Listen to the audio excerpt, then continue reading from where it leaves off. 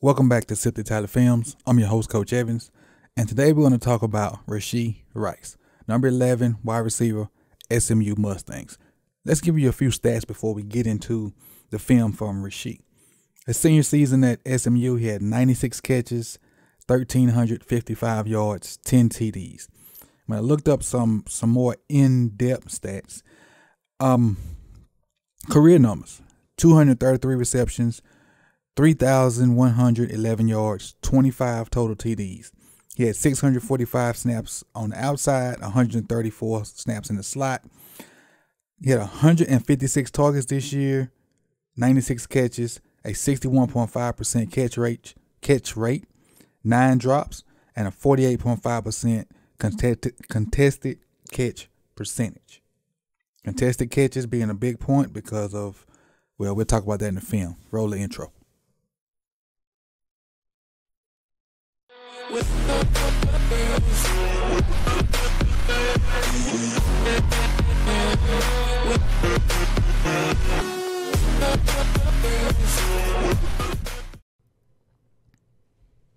So before we get into the Rashee Rice video, if this is your first time here, please like the video. Subscribe also and hit the bell so you can be notified when these random videos drop. But let's dive into the Rashee Rice video, number 11, SMU Mustangs.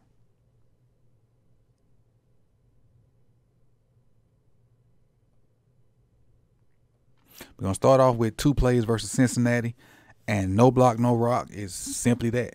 You don't block, you don't get the ball. That's a motto I kind of tried to, put on kids when I was coaching, and a lot of them took to it and did it, but I love to see this. Love to see it. This is number 5, I think, versus Cincinnati, and he basically dog walks him.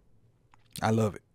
I love it. Seeing that type of stuff makes me want to get you involved more via throwing you the ball. But I will say karma is something else. Reason I say that, let's go to the second play versus Cincinnati again. They're at the top of your screen. Bad release, same kid, got payback. Got a lot of payback. That little stutter foot fire didn't work, and fire dog walked him into the sideline, into his own sideline. But the thing about that is, I love it. It's 2 guys competing. You get me some plays, I get you some plays, and we just, keep it within the lines. And I love it. First play I showed you, he dog walked the DB.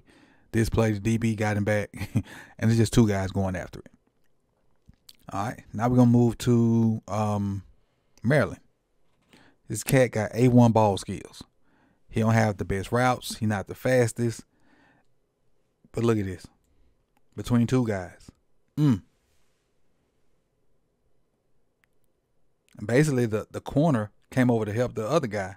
And he goes up and lays out backwards, extends, and completes the catch by falling on your back. Probably even bumped your head a little bit because you was laid out backwards.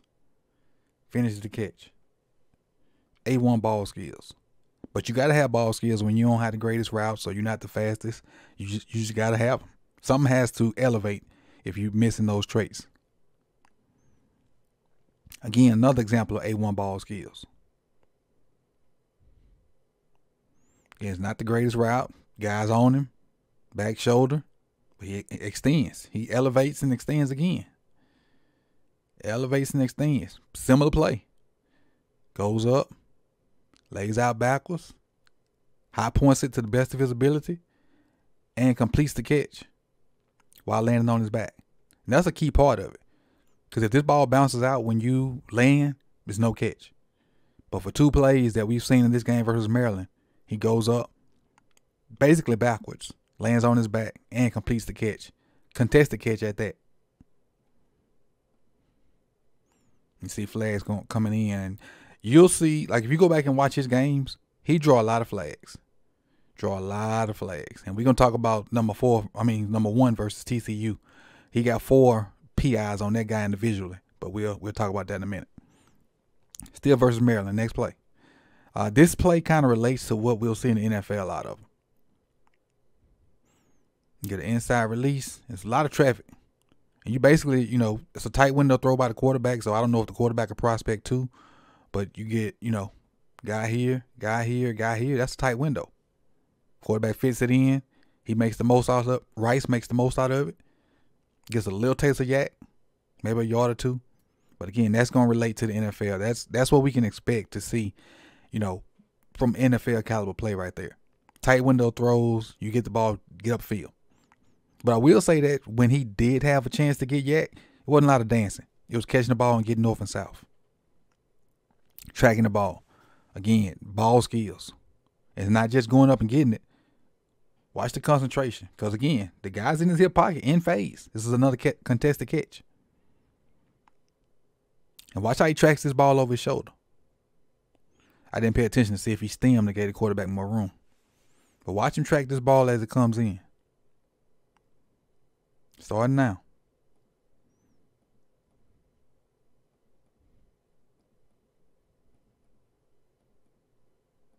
Boom. Ain't got a foot in.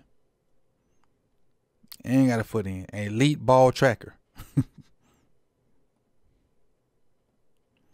Here we are working versus zone. He does a good job of running this curl and working back to the QB to help his QB out. And that, some people won't understand why this is important. Because you'll get a lot of kids, a lot of receivers, they'll curl up right here and then won't come back to the ball. And then they'll give this guy opportunity to break on it and also this guy opportunity to break on it. But by him working back, that lets him keep his cushion, and it makes these guys have to go through him to get to the ball if they want to get to it. They're just not allowed to, read the quarterback and have a free reception. By him working back, that helps the quarterback out too. That's why you want to run your route beyond the sticks. That way, when you work back, you still catch it for a first down. You don't want to run this curl route right here, then got to work back, and now you still 4 yards short. You run it beyond the sticks, then work your way back, and that way, if you catch it, you still, potentially got the first down, even though he works back kind of far on this one.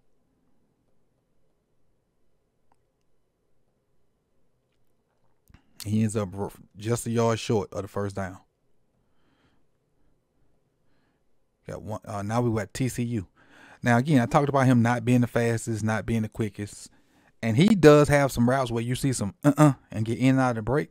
But there are also enough plays like this to make me have concern. Watch out, how many steps it takes him to get out of the break, and he slips. 1, 2, 3, 4. That's a lot. Now had the DB not slipped, he would have jumped all over it. The DB slipped too. But again, it's not every play, but it's enough to have concern about how fast he get in and out of breaks. Because the NFL DB is going to be all over this. NFL DB, if you do it like that versus NFL DB, he's right here right now, waiting on the ball. Already. The decent to good ones. Got 2 more plays. A drop. You saw some concentration drops. Again, nobody's on him. And all he did was took his eyes off the ball too early. Because he has the ball. But now his eyes coming off of it, and now he don't have it. And what I used to do with young kids was, in practice, I'd tell them, catch to the tuck, eyes to the tuck. So your eyes on the ball, to the tuck, over-exaggerated, and hopefully it becomes muscle memory, and you don't have drops like this. Eyes to the tuck. So bam. Catch it. Keep looking. Eyes, all the way till you tuck it. And then you go. And that won't prevent every drop, but it does help. Because they start having muscle memory. Especially when you're doing pat and go, routes on air. Every drill that a defense is not out there, like a full defense, eyes to the tuck. Even in 7-on-7. Eyes to the tuck. And that'll help with drops. I ain't gonna say prevent. That'll help with drops. But then you get that drop, then you come back with this right here. And again, I mentioned number 1 having 4 PI calls on him. This is one of them.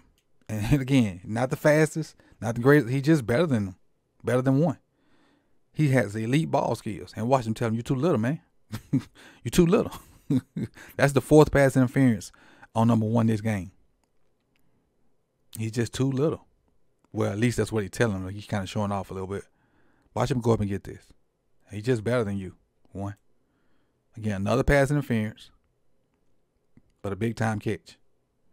Let's go into Rice's scores. And remember, my scores are based out of 80, not out of 100. So a perfect score will be 80. If For hands, I have him at a 69. Routes and releases, 63.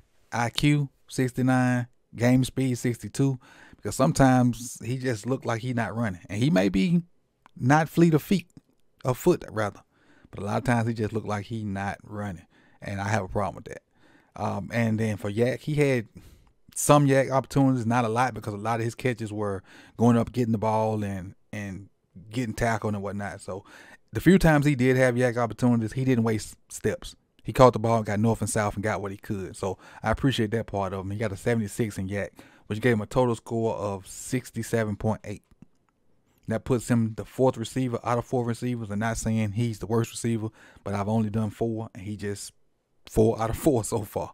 But again, this is my 2 cents on Rashee Rice. If you have not liked the video and you're still here, please do so. Like the video, subscribe also, and hit the bell so you can be notified when they drop. And start keeping with the trend that we've started, earlier this week or last week. If you made it this far in the video, hit hashtag 11 for Rashee Rice. Hashtag 11. And I appreciate you guys for coming through. You could have been anywhere in the world, but you chose to be here with me. See you next time. Peace.